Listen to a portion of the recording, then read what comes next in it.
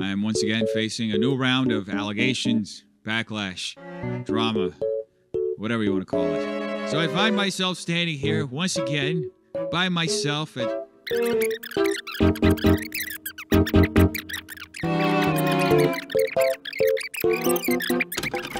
profoundly sorry. You don't mean that. Yep. Hello everyone, it's good to be back. I missed you all. And today we're going to be talking about the deaf Noodles situation. Or more, the Twitter meltdown. Now this has been one crazy Twitter roller coaster over the last few days. It went from one tweet to a million tweets to a 6-hour long Twitter circle conversation. And I'm gonna be completely honest, I wasn't there for the whole 6 hours. I was there for maybe 3 off and on. Even that was still a long time to be listening to the art of deflection. And just a warning, I'm going to be low-key roasting Deaf Noodles throughout most of this video, but it's just because he wants everyone to pull up or shut up and roast him to his face. But the thing is, you have to pay him $15, and I don't want to pay the $15. See this space? This is my office here in Los Angeles, and there's going to be a performance space in it. And what we're going to do in 2 weeks is we're going to start having roast battles. So everybody talking right now on the internet, I invite you to come to my office to say it to my face. Pay the $15 to get through the door, and welcome to the roast battle, baby. Let's see if you can survive the heat. Stop it. Get some help. Alright, now, how did this situation all start in the first place? Well, people in Deaf Noodle's comment section were saying that Kavos and Papa Gut owned him. Then he went on to make a tweet saying he basically made Papa Gut. Papa Gut responds. Then he calls Papa Gut a P-word as a joke. Now you might be wondering, how did Papa Gut own Deaf Noodles in the first place? Well, Deaf Noodles and Papa Gut had a debate a few months back. And because Deaf Noodles got so aggressive and defensive, he had to apologize to his fan base because of how poorly he treated Papa Gut in this debate. I mean, the whole thing came off as really childish on his end, where he didn't seem to want to listen to any of Papa Gut's points, which his points were valid. Instead of really listening to what Papa Gut had to say, Deaf Noodles instead attacked Papa Gut's character over a joke he had made in the past, which he has stated multiple times that joke was a big mistake on his end, and he doesn't condone it. And I'll get into that joke in a little bit because it's important for context. And warning, this guy kind of talks a little bit vulgarly about the idea of what a P-word is, so just a heads up, I'm about to read his tweet. MF got famous on TikTok for joking about effing 14-year-olds, then gets offended someone jokes about him. But you know, he was right. I shouldn't have said that. I should have instead said he makes himself so small in his videos to hide the fact he looks like a P-word. I don't really see the part where this is a joke because he adds quotes around the word joking when referring to Papa Gut as if he wasn't joking about what I'm about to tell you. Papa Gut's original joke was. Another reason why this doesn't come off as a joke is because Deaf Noodles tagged FBI Los Angeles, saying put this MF on a watch list, he looks mad suspicious. Whether this is a joke or not, it just comes off as weird. And this might be a crazy idea, but people without the extra context or knowing who Papa Gut is, who just maybe stumble across this tweet, are gonna think this guy is a P-word who needs to be watched by, law enforcement. And for the record, I don't condone Papa Gut's original joke either, but I'm gonna say if he's apologized, then that is what it is. The tweet from Papa Gut was, the joke was, if she's old enough to bleed, she's old enough to breed. Thank you very much, blah blah blah, for the advice. It was a satirical call out since he allegedly slept with a 14-year-old. It's a joke I've condemned multiple times, but that person isn't interested in honesty. To me, both jokes were pretty disgusting and uncalled for, but I have to say that Dennis is not genuinely apologizing the way I think Papa Gut has. And now that you sort of know the context of the tweet, let's get into why people are saying Def Noodles is an absolute hypocrite. He's saying there's a difference between a joke and a joke, depending on who's joking. It's weird. The bottom line is he is suing Keemstar right now for defamation or slander. Keemstar's tweet reads, Def Noodles has allegedly groomed girls from ages 12 to 15. Big YouTube source. Victims are scared of him and wish to stay anonymous, but may come forward soon. And the next tweet reads, Def Noodles has declined to give us comment on these allegations made against him. He used the word alleged, then he said it was a joke, and then, Def didn't think it was a joke because he didn't have the word comedian in his bio. For legal reasons, that's a joke. For legal reasons, that's a joke. Admitted that it was made falsely and maliciously. The difference between me and Keemstar goes all the way back to 2019.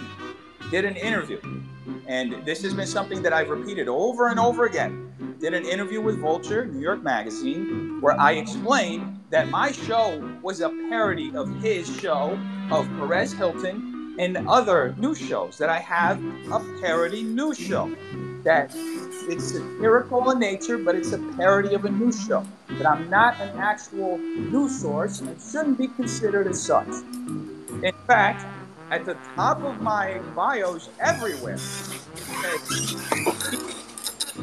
So, there's that aspect. Also, it was sort of a weird excuse, if you ask me. His reasoning was Keemstar is a news drama channel. He's not a comedian, where he is a news drama channel who is a comedian, and that's a stark difference between a joke and slander, or in this case, libel.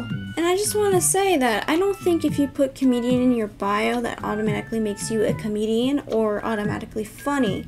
Because from what I can see, basically none of his jokes land. They go over people's heads.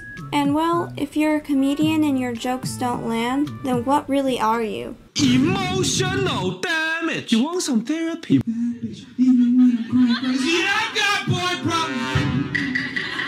And the fact that Def Noodles has been ignoring everyone.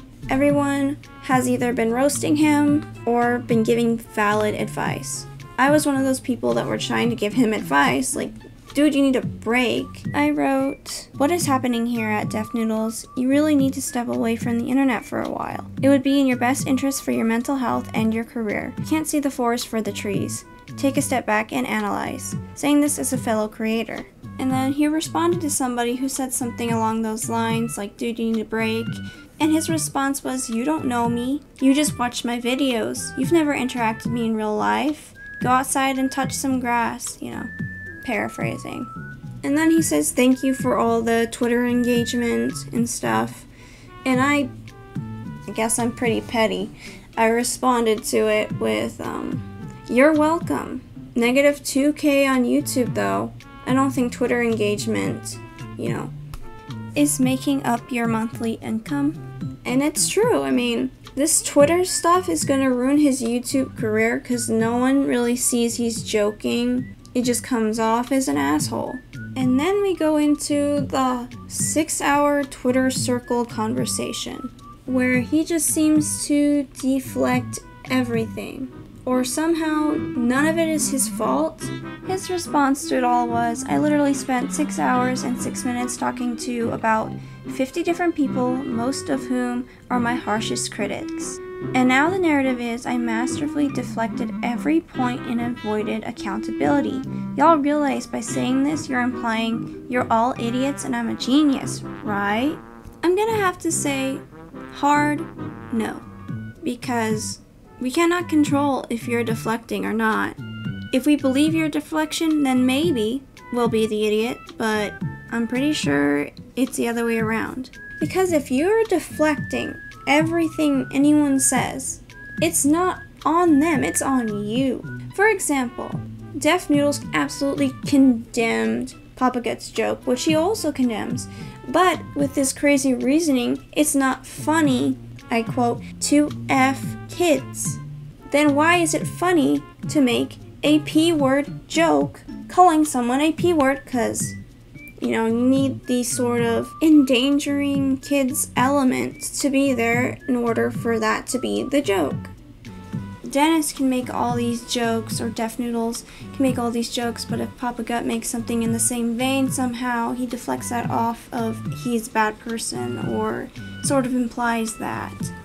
You have no idea what you're talking about. I really, oh man, you find comedy, and you don't. You have no. Your jokes are if she bleeds, she breathes. If she can breathe. See, I knew it. You just brought those up to try to deplatform me. It's a pathetic move. I'm trying to deplatform you.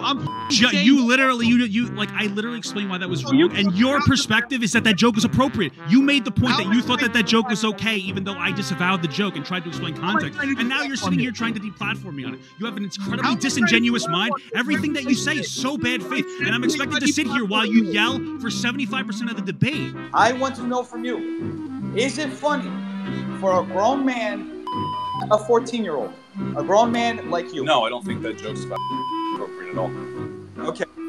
So, you think it's funny? You think it's a joke, kids? No, not at all. I think it's disgusting. That's why I wouldn't joke about something being a pedophile. So you don't think it's a joke? You don't think it's a joke, kids? No, I think it's disgusting. So you agree with me putting the word joke in quotations in that tweet? Because I don't find it to be a joke. A really disingenuous move here. But the intention was to call out somebody who was, when they were 23, allegedly a 14-year-old, slept with a 14-year-old. So the intent is very clear that that's what I'm calling out. You, on the other hand, are calling it because you're unhinged and upset because your career's spiraling, and you point to me for the reason. You literally just said it had no harm. This absolutely thankfully didn't, because you have no credibility as a content creator. Look, but it could. At the end of the day, so you think it's appropriate to make jokes? That's okay. Like, I just want you to say it. I think it's appropriate to do any joke about anything. I think everything is fair game. I've said this before. I disagree.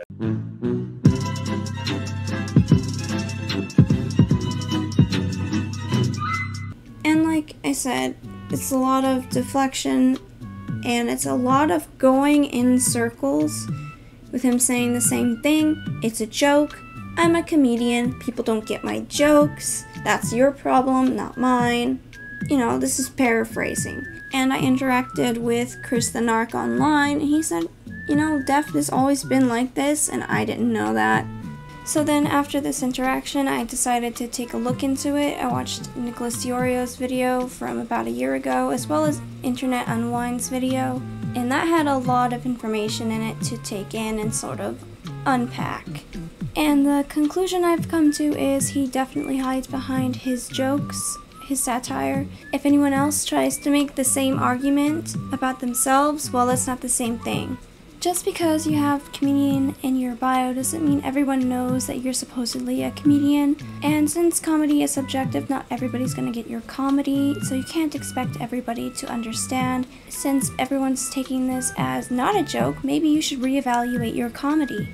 For example, Leafy is Here is banned off of YouTube because his satire was too much. You can't tell what's a joke and what's just blatant cyber harassment and bullying. And that's all it comes off as now.